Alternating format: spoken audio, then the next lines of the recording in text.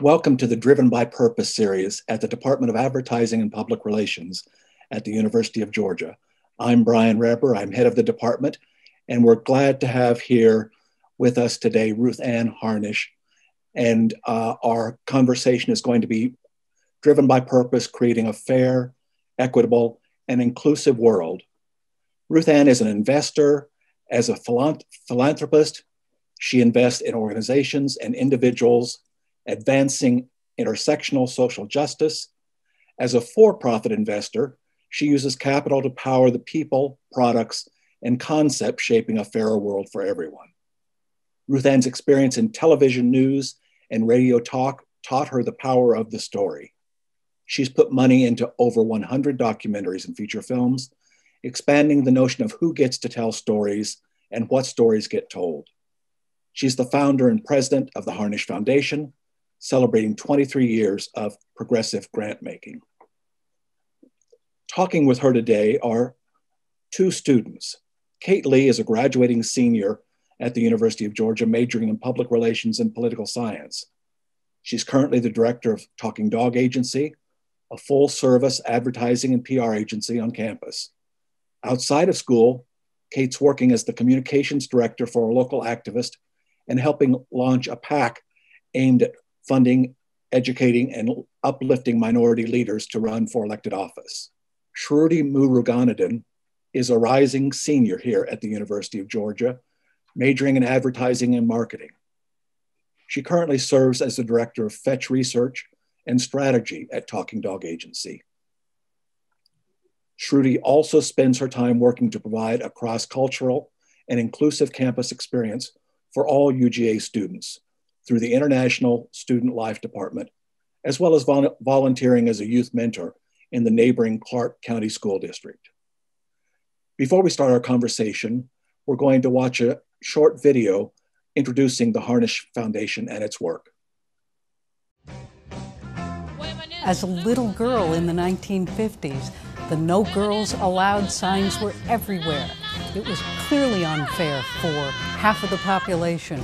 The unfairness of the female experience was front and center. My first on-camera job was in Nashville, Tennessee at then WLAC-TV. I was the first woman that many young girls saw on television in a position of significance. And on the day the Equal Rights Amendment was defeated, I was the television news anchor announcing it. And I thought, we lost the battle, but we're going to win this war.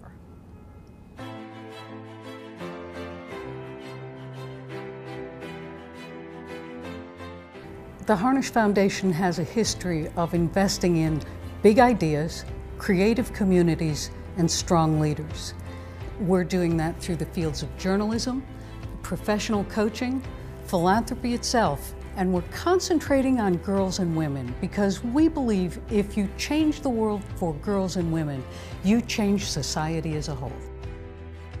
When we empower girls and women, we help tap the talent that we need to solve the world's problems.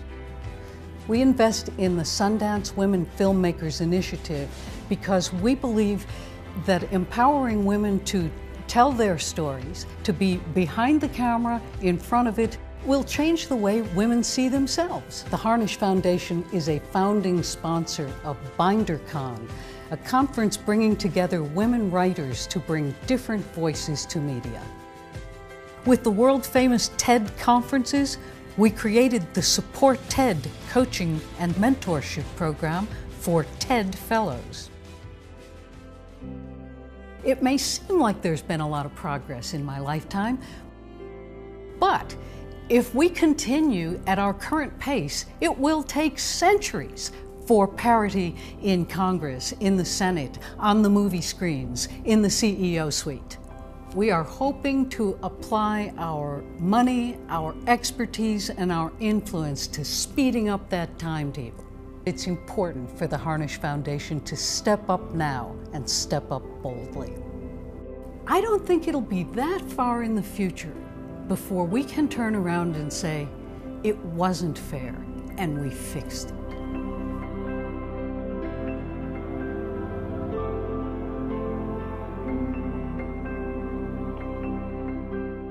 Ruth Ann, thanks for being with us today, and thanks for the great work you've been doing. I want to kick off the conversation. It's always weird for me to speak to colleges because I am a college dropout, but let us continue. Well, we are glad to have you here, and we're glad to have you talking to our college students and alumni and friends who tune into this series. I have to say that looking at the video, there's some time that's passed between when the video was made and now. So I'd like you to catch us up. Tell us what you've been doing and where you are now. And then I'm going to pass the conversation over to Shruti and Kate. Thank you so very much for having me. It really is a privilege. I've been on campus. My youth was spent in Atlanta with University of Georgia graduates.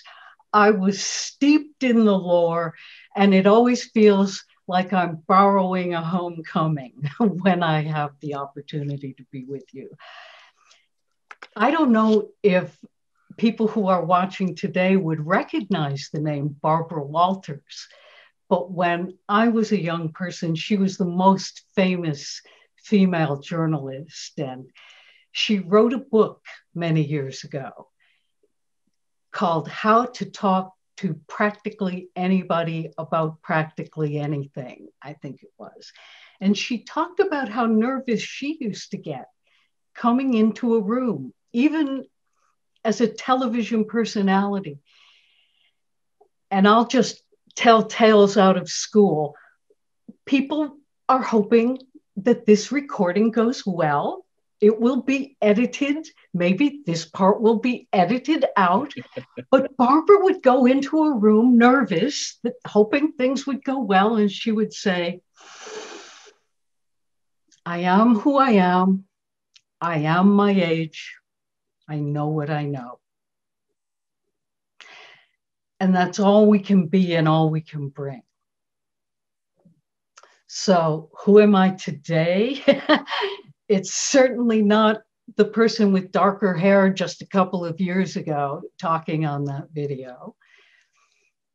Who am I today? Certainly not that girl in her 20s who was a television news reporter, or her 30s as a radio talk show host and newspaper columnist. In 99 days, I'll be 71. I am my age. Who am I? Well, I guess we'll get to that. And I know what I know. And one of the things I know that's my purpose is to be a truth teller and to get to the important stuff first, if I can. Because what if I die in the middle of this? Have you contemplated your own death today? We are recording this at a time when over 500,000 Americans have lost their lives most unexpectedly. People of all ages, but certainly my age, have been forced to contemplate their mortality. Here's the truth from somebody who loves the truth directly. We're all going to die. I'm going to, you're going to, everyone you love is going to die. And yet we go around every day as if that is not the most important underlying fact of our lives. And who I am today, Dr. Reber, is not the person I was. I could not have said, I am choosing what I am doing with what could be the last day of my life, the last hour of my life. The most important thing I decided, and we've planned this for months, right? Your Driven by Purpose series is well thought out and future planned. I made a future decision that this would be the most important thing I could do with my time in my life, knowing it could be the last thing I did. Each day that I prepped for it, I made that choice. And I invite anybody who's watching today, thinking about being driven by purpose, what is your purpose today? One of my purposes is to get to tomorrow. And another is to really hope with you that you can embrace who you are, what your age is, and that you know what you know. You do. Everybody's an expert in something. That's a thing I know.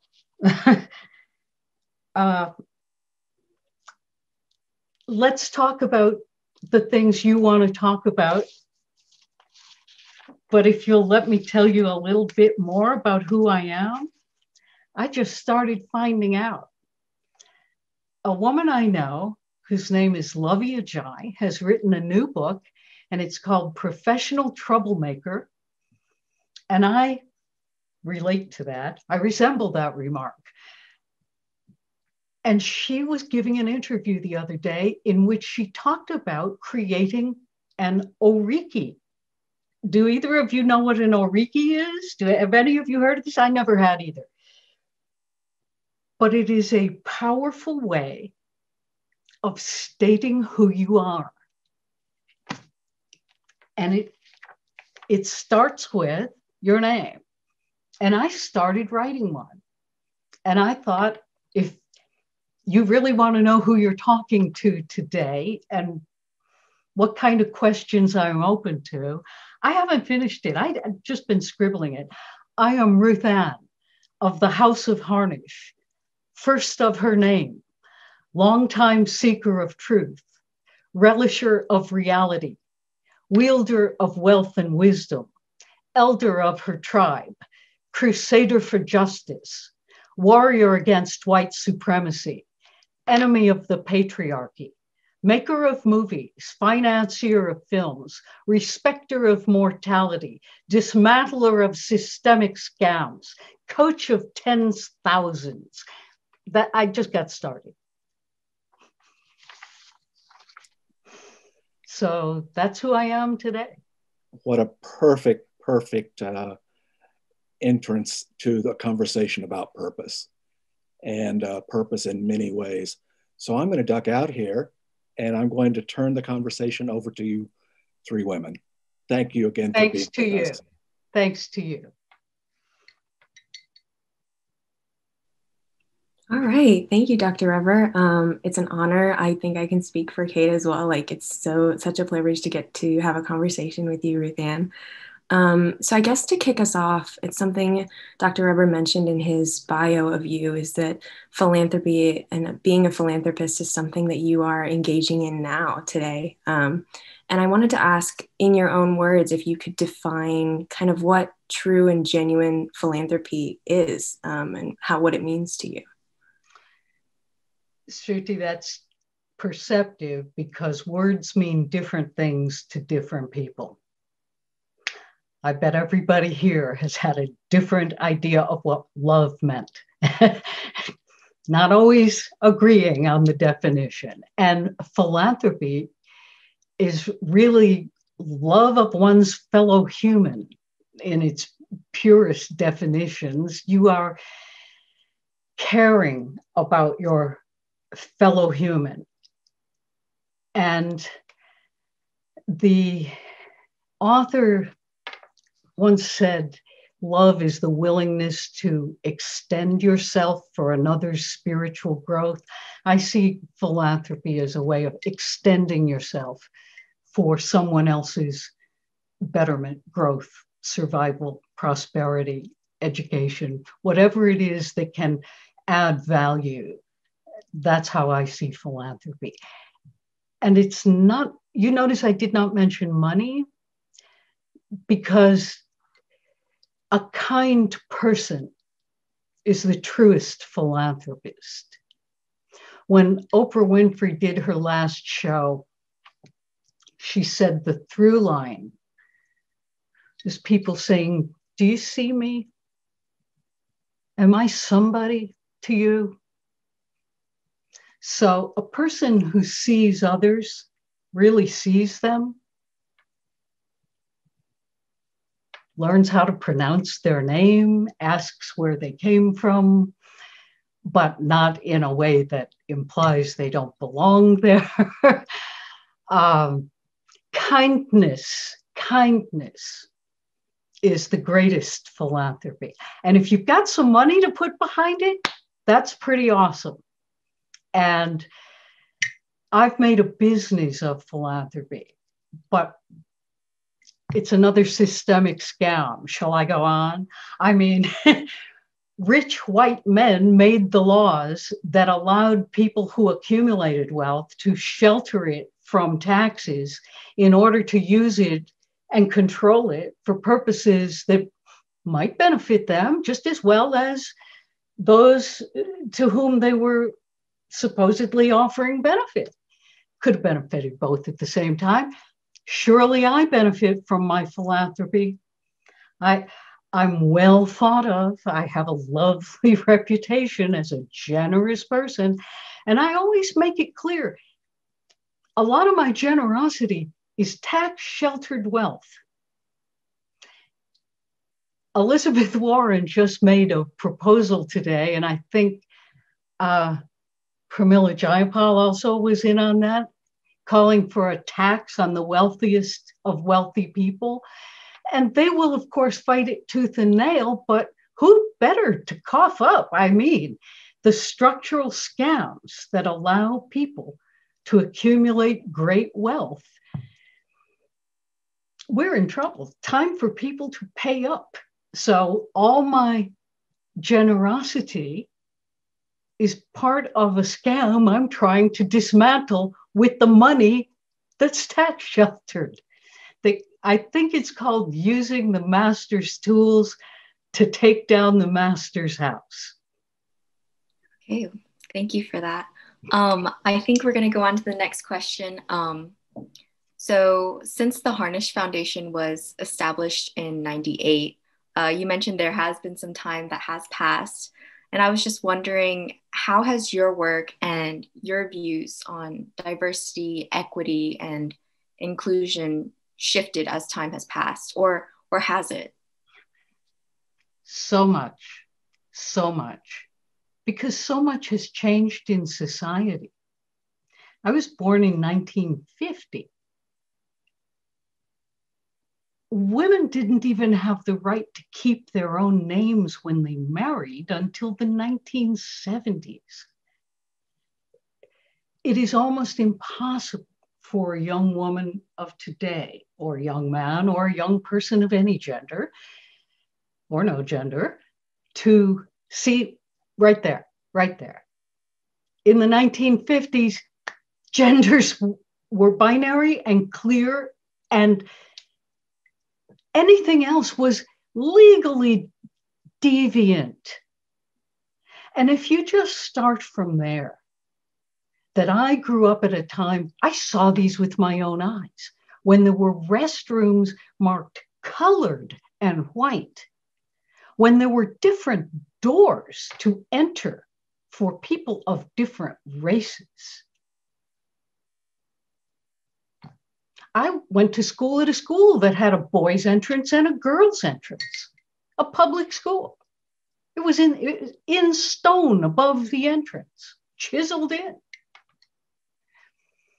I am still on mailings to this day, Mrs. my husband's name. Even if I made the gift they're acknowledging out of my own personal funds, many times he still gets the thanks and the credit. It's amazing. But it was a lot worse when I was growing up. And so my first crusade was to have gender equality, because that was affecting me from earliest childhood. earliest childhood. Then racial equality, because I saw those restrooms and those doors. Then probably I opened to the need for more than tolerance of religion. I grew up in a very religious neighborhood that if you were Catholic, we knew where you lived by what parish you went to. And I went to the Presbyterian church at the corner of the street just for convenience, not because my family was a believing, praying, spiritual family. My mother's side, very Catholic, but Catholic and Protestant. The Protestants, I knew Lutherans and Methodists and Episcopal people. I met a couple of Jewish people in an extracurricular activity. This was like amazing. I came home announcing it. I was so excited. I had heard about them. My father pointed everyone out on television. So when I met people of other faiths, my eyes were opened to the fact that I might have been sold a bill of goods. And the more people of other faiths I met, the more my mind and heart opened to the possibility that there can be more than one thing true at the same time. I met people and worked with people and learned about expanding consciousness of those whose bodies and minds did not fit conformist norms. We called them crippled kids. We called them retarded in the 1950s. We didn't know any better. Those things were in the names of the nonprofits that served those constituencies. Were they ever consulted? Heavens no. And now I love nothing about us without us. I'd love to tell you later about my latest investment in the nonprofit Respectability, which is yet one more way I'm funding inclusion. So I began to realize that we had defined disability by the way we built the world, that nobody has to be disabled if you build a world that accommodates whatever it is that is their difference. All of us are different. All of us are different. Anybody you think is normal, you just don't know very well yet. Everybody's different. And to expect conformity and that all bodies and brains would work the same is not a reasonable expectation. I want to talk about reasonable expectations later too. Then probably after disability, gender differences, running into people who didn't identify in the binary, hearing that that person who cut hair might be words that we don't use anymore.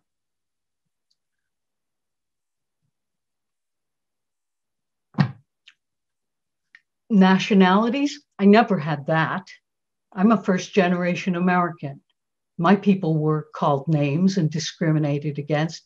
I don't have pierced ears because when the pierced ear fad started in the early 1960s and all my girlfriends were getting their ears pierced, my mother and my grandmother wept and begged me not to get my ears pierced because they covered their earlobes where they let their piercings grow back together, because the surest sign that somebody was a filthy immigrant was those pierced ears on their women and children.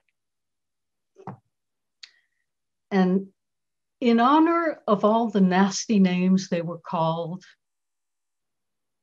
and the fears they had for me, I never pierced my ears. That's my daily reminder. So no, I didn't have to be made open to people of other nationalities. I am that. Oh, and when it comes to pronouns, I'm not picky about pronouns because my grandparents' native language did not include the same kind of pronoun use that English has. And they were constantly mixed up on pronouns. Him and her, his and hers, she, him, what. And their language assigned gender to things like hair, I think, or a hairbrush. And hair was plural. Your hairs, they look nice today. That was the translation. I'm really easy about people using the wrong pronoun on me. Really easy. It doesn't matter to me. I'm not defined by it. I'm incredibly sensitive to use the pronouns people want. Just because it's not my sensitivity doesn't mean I don't honor it and want it for everybody to whom it is important. I know that. Who else are we having to be open to these days? Can you think of anybody I've left out? Trans people, I guess. Never an issue for me. I was a young person in Nashville, Tennessee, where there were many stage shows in Printer's Alley in which the most famous showgirl of all was not one. So never an issue for me. Who else is marginalized? I have, because I've grown to all of those. Can you think of anybody I've left out? Not at the moment, but I do have a follow-up question about, as things have changed, how do you make sure that you're part of that change and not get stuck on one thing when time is moving forward? I read from many sources. I try to be in relation professionally as well as personally with people of many generations and different intersectional demographics. I beg to be corrected. If I am giving offense, I am not White Tears Anonymous here. I accept responsibility. I want to learn. I want to grow. I want to teach others. That's my intention. I want to be held accountable for that. I don't want to be punished. I don't want to punish people. Well, some people. I mean, if you have stormed the Capitol, I want to punish you.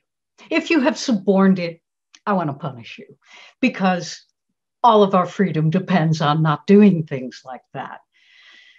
Oh, so philanthropy, I have also listened to my husband after many years. He made all the money that I give away in large parcels. I was always generous with whatever money I had. And he knew that when he married me, and he shouldn't have been surprised when I started writing the big checks.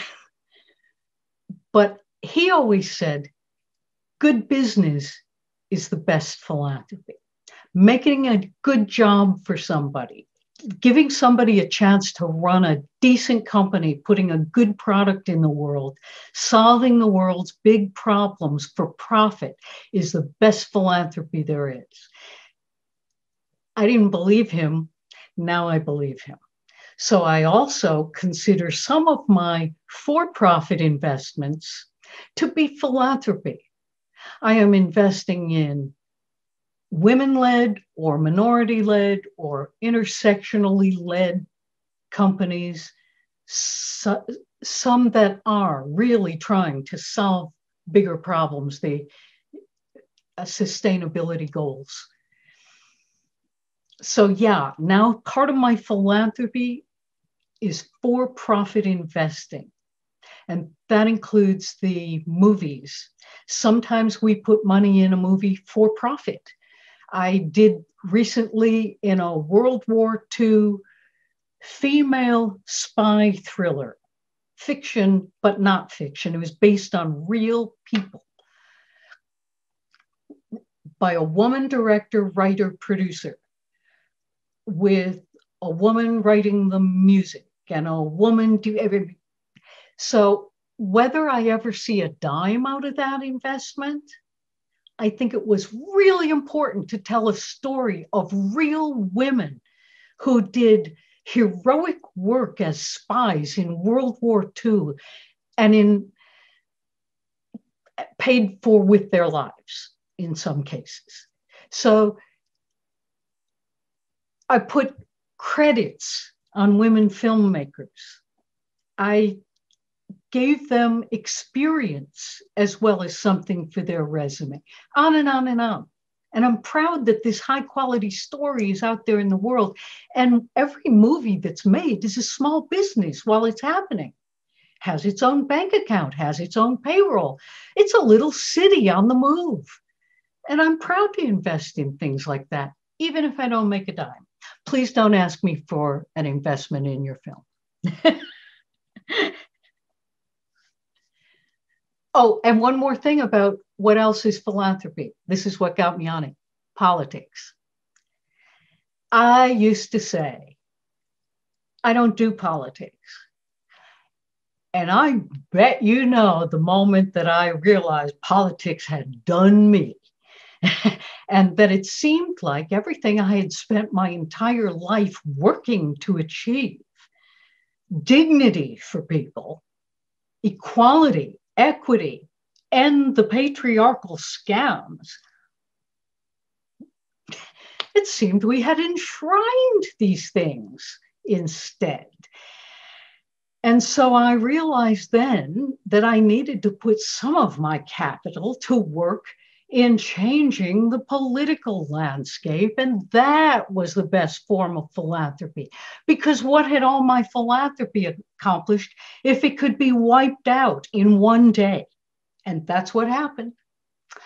So now I consider a very important part of my investment in a better world to be on the political landscape, in nonprofits that recruit and train people. Shruti, we should talk, that are doing things to prime the pipeline of available qualified women at every walk of life, so that when vacancies in leadership occur, that an intersectional cadre is waiting to step in there and dare anybody to say they're not qualified, or that they were a token, or that we never did it this way before.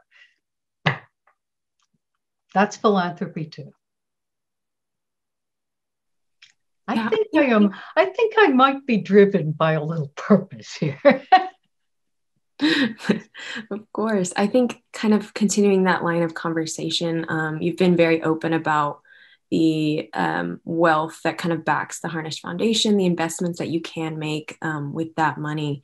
And I wanted to ask, for those that kind of identify with the Harnisch Foundation's message of creating a more inclusive environment, creating change, doing good, but might not have kind of the financial capital or support, if you have any sort of advice at succeeding in that right within their own communities, just kind of without the same level of, I guess, financial support. Oh, there's so much everyone can do at any level, at any level. If you have any spare time, what is your purpose? The great donor activist Tracy Gary says, what would you most like to preserve? Or what would you most like to change? And then find those who are already engaged in that. Don't reinvent the wheel. Don't start another nonprofit. Something's out there that's doing what you want. Find it and ask what a volunteer could do with whatever time you have. Whatever financial support you can give, there's somebody for whom your single dollar makes a huge difference.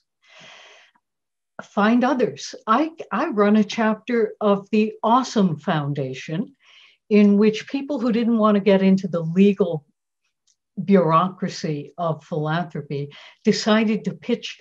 Their figure was, there were 10 friends, $100 a month, cash into an envelope, and give it to somebody doing something to advance the cause of awesomeness in the world. And I was in the middle of this huge legal foundation. You've got to fill it. It's a business. There's paperwork. You have to speak to accountants and lawyers. You have to make sure you're on the right side of the law, as the last occupant of the White House was not and is forever forbidden from engaging in these activities in the future. Some of us respect the law and follow the law. And here was this band of renegades who said, we don't need to be formal. We just want to give money to people who are doing wonderful things. And I said, how do I get in on that? So we started our own chapter of the Awesome Foundation. It's called Awesome Without Borders. And I didn't want to make anybody else put their money into it because I have money. So also I could do it more often than once a month. So once a week, we give $1,000 to something that advances the cause of awesomeness in the world. And you'd be amazed what people are accomplishing for only $1,000. Go to the Awesome Foundation website, awesomefoundation.org, or ours, awesomewithoutborders.org, and just take a look at what amazing things people are accomplishing with. And believe me, I think $1,000 is a lot of money, but philanthropically, it's not. It's a miracle what people can accomplish. I didn't have money most of my life, so I'm especially appreciative of the fact that people can use your talents. I'm a calligrapher. One of the things I used to be able to do for charities was address their fancy envelopes because I can write beautifully. And people used to pay me to do their wedding envelopes. So it was a true gift to offer calligraphy for certificates and addressing things and lovely notes. I had a radio voice and I made phone calls on behalf of the charity to thank their donors. And there are so many things you can do with just the time you have and the talents you have. My friend Nilofer Merchant wrote a book called Onlyness. And she said, only you stand in the place you stand on this earth. Only you have your genetics, your story, your unique physical self, your unique thoughts, the ecosystems you've surrounded yourself with. You're way more unique than fingerprints, which are way more alike than people have been led to believe. And we have not taken advantage of the onlyness of everyone. But I would truly recommend that you inventory your onlyness. What's different and special about you? Here's a really good game I've played at gatherings. You get a circle and a person stands in the middle and says something that's true for them and invites anybody for whom it is true also to step into the circle. What's the thing that if you said it, nobody would step in that circle? That's you, that's just you. You have a lot of those things. And even if you have like a lot of the same things as a lot of other people, you're the only combo of that. you're the only mix of all of that. And that is not only worth something, that is worth everything. In my Oriki that I was ranting earlier, and I said coach of tens of thousands. And one of the things that I really have to get those tens of thousands to understand is, oh, you are amazing. I have never met anybody who comes to me who wants to be more and grow, who isn't already amazing in their onlyness. And when I took coach training, one of the most important things they said a coach could do was hold the mirror up and reflect the client to themselves. Because very few people see how great they are and how perfect they are in their imperfection.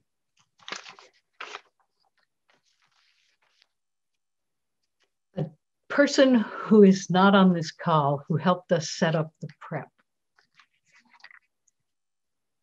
was talking about the editing process, and somebody who was on the prep call said they were glad that it would be seamless and edited at the end. And I didn't say it because I wanted to say it so you all could hear me. It's never going to be seamless and edited at the end in life. Life is messy. Life is unedited. Life is filled with imperfections, blindsides, surprises, both good and bad, every single day.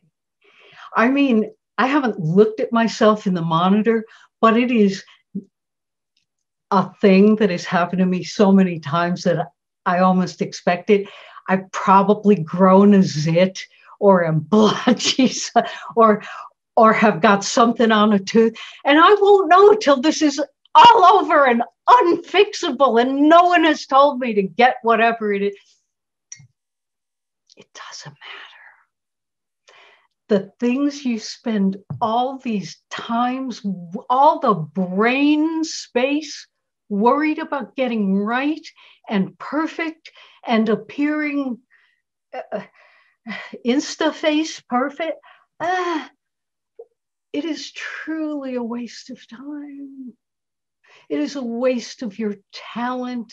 It is a waste of purpose. If you have a purpose, worrying about the small imperfections and appearing perfect, which no one is, trust me.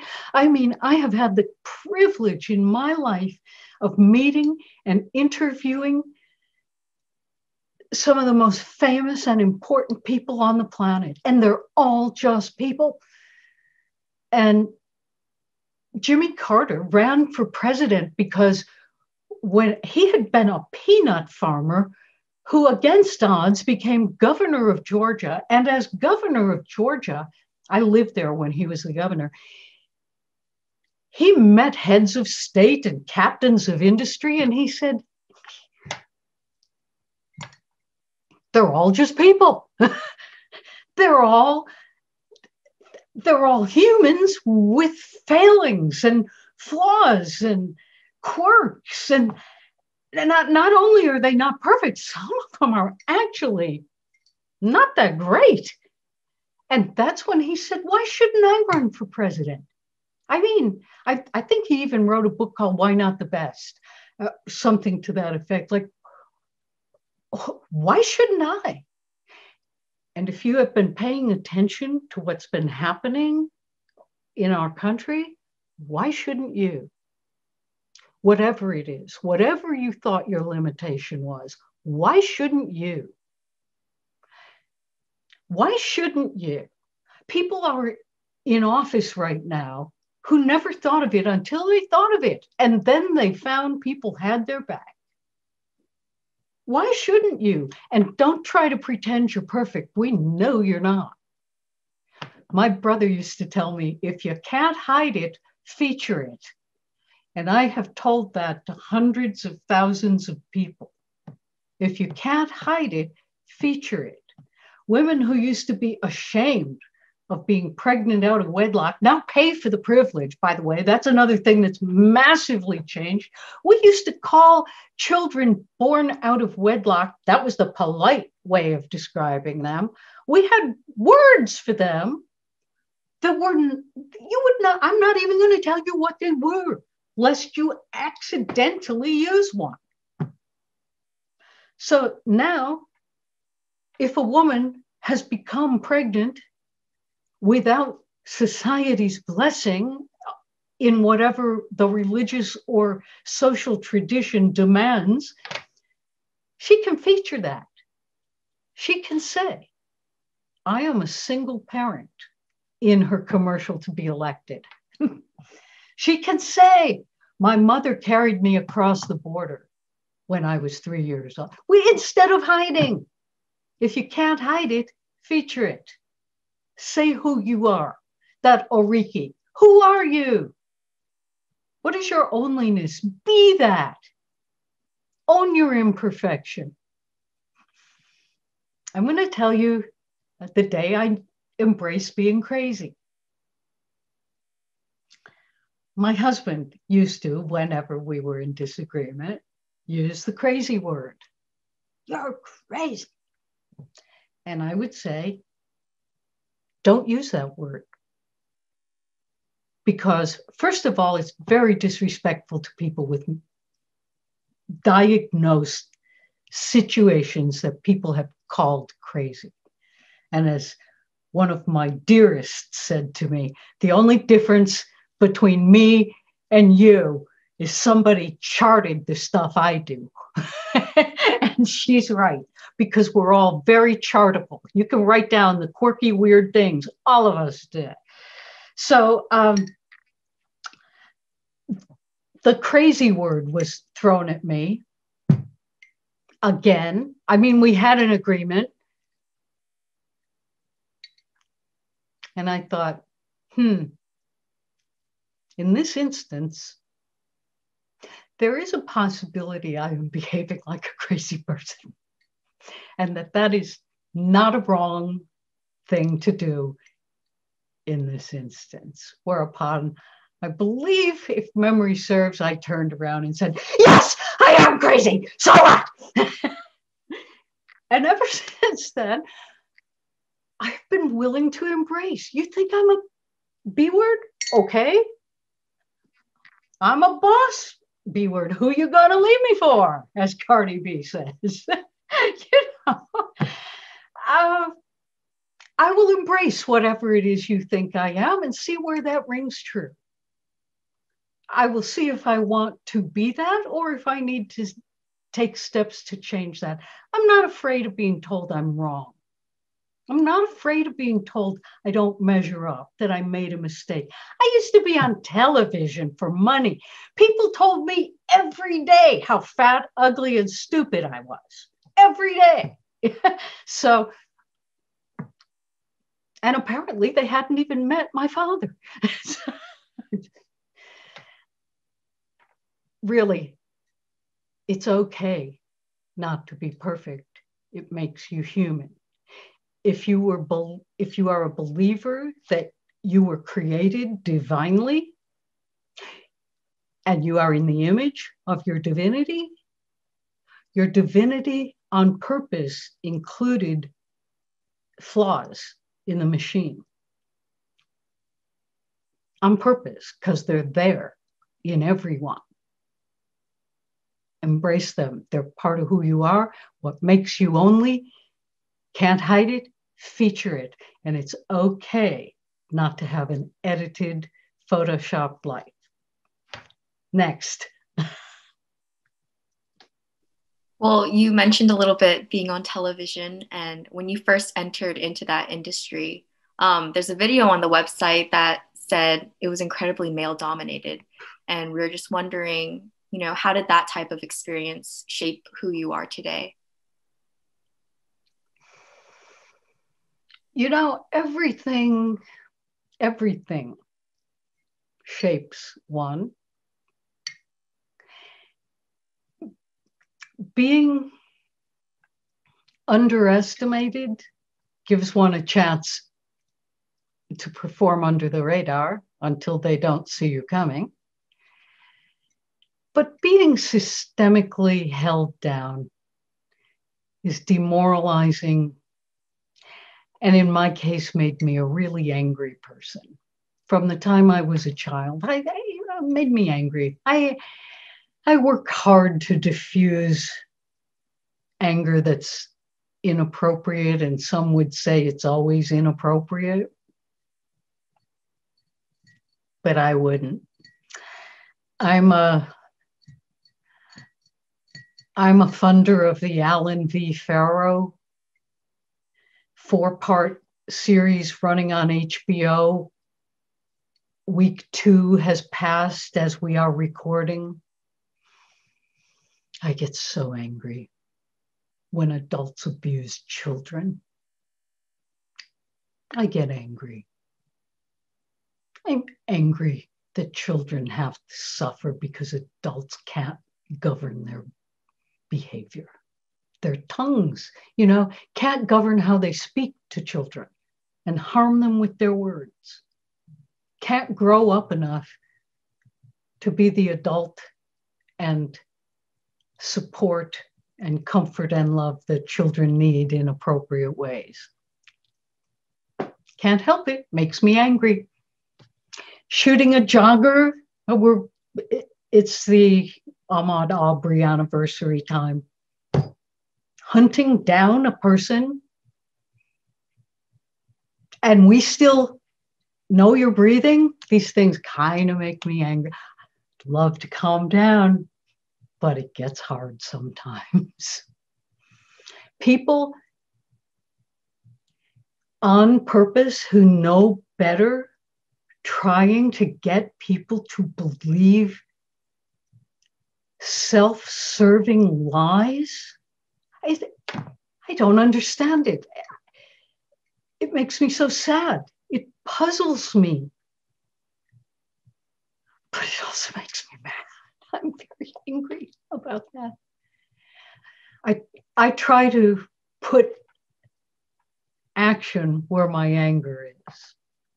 Not simply be angry, but I believe there's a quote from Gandhi that says something like, our anger transformed is a power that can change the world. And that's how I like to think of it, as kind of fueling what I do. Purpose to eliminate the causes of unfairness that currently tempt me to anger. So I wanted to kind of ask a particular question related to kind of women who want to make their own path and start something, whether that's a new business or maybe kind of a career change. Do you have any advice? I know we talked a lot about embracing your onlyness and kind of it's okay to not be perfect, but for women that might have to forge their own in their own way, do you have any sort of guiding words? Oh boy. First, do that homework. Having a vision is great, but it's no match for having a plan and financing, and then a plan B and financing, and then maybe a plan C and financing. Anybody who is thinking of starting their own enterprise now can look around and see there's cheap real estate. You can get an office at way less than were market rates just a couple of years ago.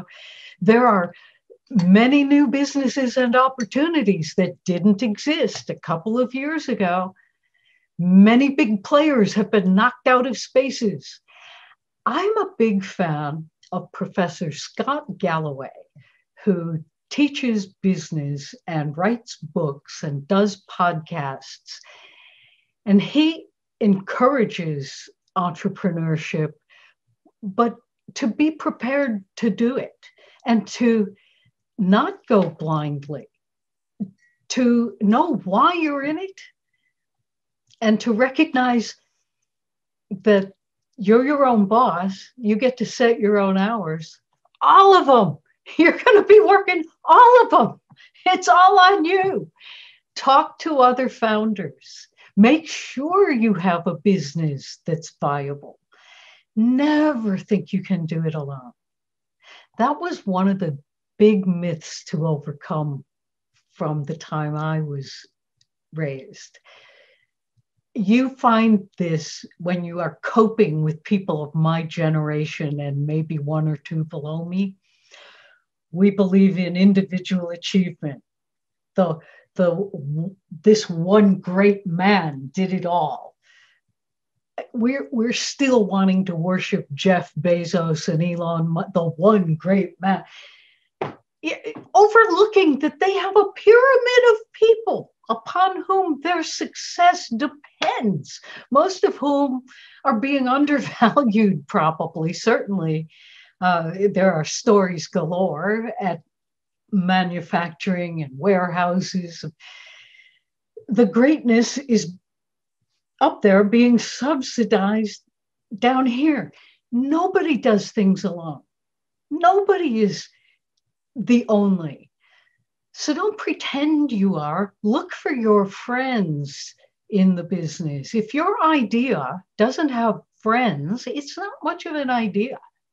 If you can't get people to believe in you, to want to help you, to want to find friends and money for you, maybe you need to apprentice somewhere else and branch off. It's not always necessary to start your own thing from jump, especially if you don't have backup and you don't know what you're doing.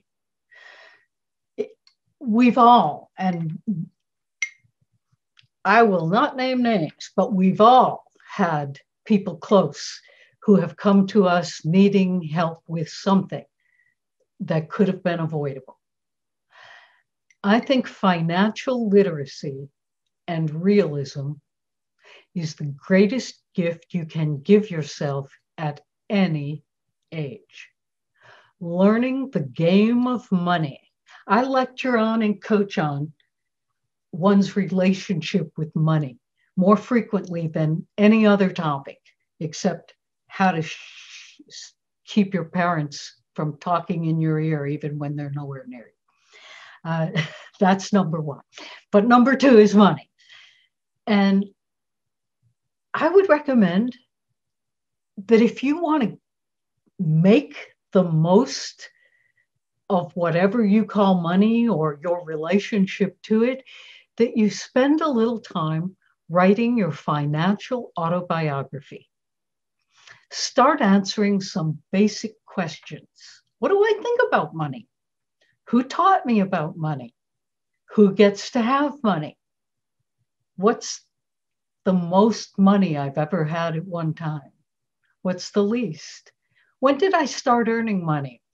How do I feel about different ways of earning money? Are there good ways to earn money? Bad ways to earn money? What if you don't have any money? What do you think of money for nothing? Do you think rich is better than not? Do you think there is virtue in poverty or simplicity, as some religious do? Did your parents or other adults in your life give you messages about money? Who has it? How to earn it? What's good? What you should do with it? How you should purchase things? What you should save? What you should spend? What you should invest? Invest? Did they ever mention invest? Did your family fight about money? Are you scared of money? Are you la about money? Do you want money but don't know how to get money? Do you have money and not know what to do with money? Does money scare you? Do you know money is made up? Have you heard of Bitcoin? I used to, in my workshops, say, money is made up, and people would, now I have no problem telling people money is made up. All I have to do is say, have you heard of Bitcoin? And they all know we made that up. We made up Ethereum. We made up, name all the things. We made them up. We made up the dollar. We made up money. Go around the world and see how they made it up. Show and tell, I always bring at least a $10 million note with me. Zimbabwean currency is awesome. How would you feel if you held something that said you had 10 million? What are the crossroads events of money in your life? Have you ever had a money crisis? What did you do? Etc. Once you learn your money style, what your beliefs are about money, you'll start to see where you have been getting in your own way about money. I'm going to tell you an experience I had last year before everything shut down. I was at a business lunch with a person who was there in a new job in which moving money was part of the job. Talking to people who have it and getting them to put lots of it into the enterprise. And the person was comfortably talking about blah, blah, blah, and said something that I said, I say that at my financial workshops. And she turned around and looked at me and said, it was you. And the person had been at a workshop I had given, and testimony was, had never raised any money, had not successfully raised any money for the enterprise that they were in at that time. And the next, I think it was week, it was so short that I cried, raised $1 million. All you have to change is your mind. The impossible has happened in the last 5 years. Things people never thought would be possible have happened. Can't rule out anything. Change your mind. Change your frame. Change your story. And you change everything. But first you have to know what your story is, because you're telling it to yourself all the time, whether you are conscious of it or not. Same thing I said about the number one thing in coaching is getting people to recognize that all the pressure they feel is really the voice of mom or the voice of dad telling them what they should or shouldn't or can or can't do. That they feel limited or driven or guilty or inadequate in some way because of a voice that's not their own. So your most important job is to figure out, what is your voice? What do I really think based on, please, facts, provable? Can you prove it? Are you absolutely sure you can prove it? Not somebody told me, not I heard. Can you prove it? That was part of what my journalism training was about. And interestingly, I don't even know what she calls herself, so I'll call her author, workshopper, Byron Katie, works with people and does a process she calls the work, because she says people are largely unhappy because of the stories they're making up in their heads all the time, telling themselves stories. They just get one thing and go wild up there. And most people understand if I say, think about the stories that you ever told yourself about why that phone didn't ring. The stories you made up about why the person didn't call or hadn't called yet, or what would happen when the call came. We make up so many stories, and her work invites you to ask, is that really true? Can you prove it's true? And then, who would you be if it wasn't true? So maybe you're making up your limits. Maybe you're making up a truth that somebody's trying to get across to you that's not backed up by facts.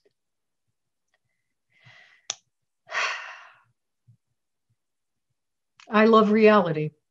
Alan Alda, actor, podcaster, writes about conversation, has his philanthropy includes creating a center that teaches scientists, including doctors, how to communicate effectively with the public. That all the science and all the medicine in the world is worthless if we have no idea what they're saying, or if they don't know how to say it comfortably, or if they are not good with the truth. I mean, sometimes they can be traumatic when delivering truth.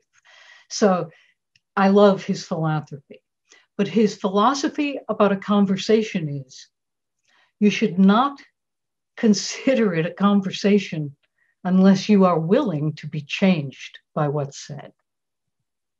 And I try to be willing to be changed by what's said to me anytime I hear it. But I have to make sure that it rings true and is provable, or the preponderance of evidence is there. Oprah used to end her, I haven't read it in years. I used to work with Oprah. You can probably Google that on the internet. But she used to end her magazine with what I know for sure. And I always laugh at the one thing I know for sure is I don't know anything for sure. I for sure don't know anything today that I'm absolutely sure will be true by the time anybody hears this who's not hearing it right now. And I may even disagree with myself. Ruth Ann, I want to ask, what are you passionate about right now? What's a project that's just on your mind and you're thinking about it constantly?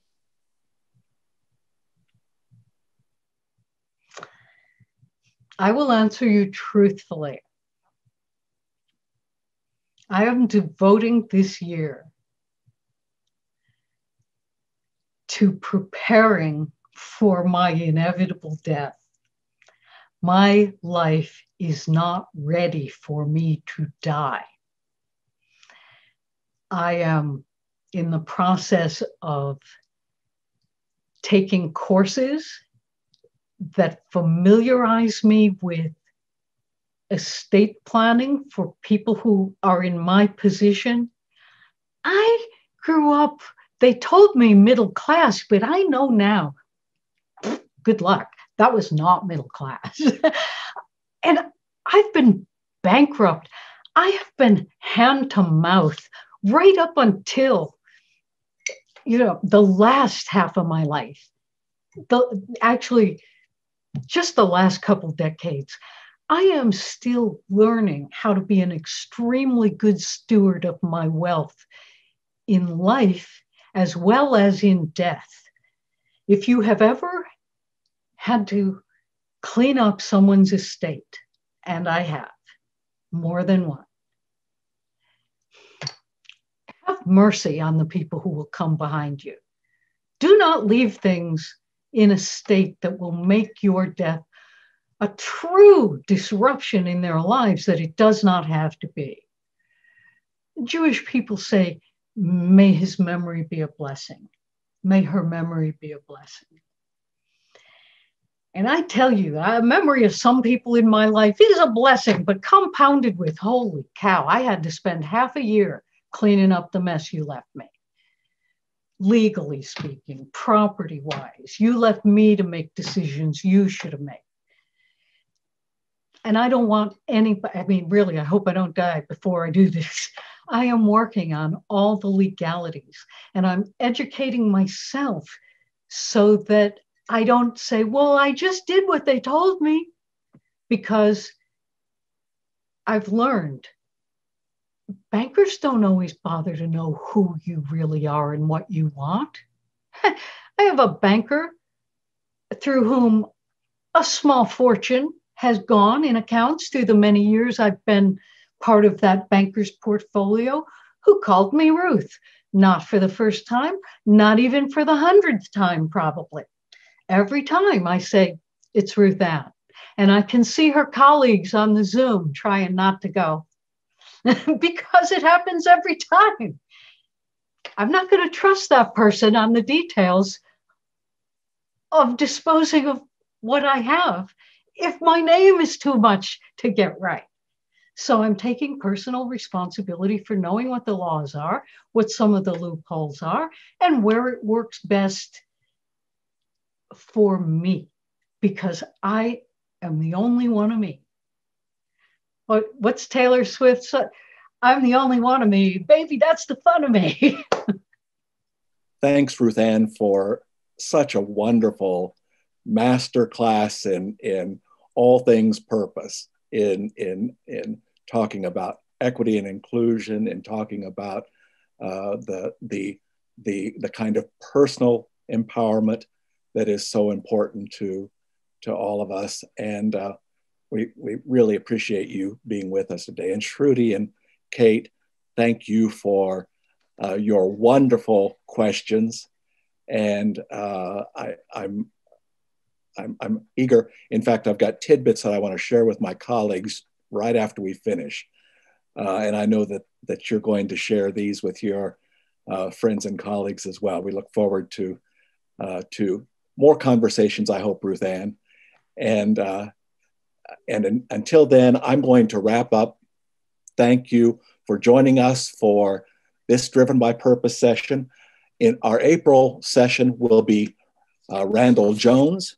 Randall is chairman and CEO of American Idea Lab and founder of Worth Magazine.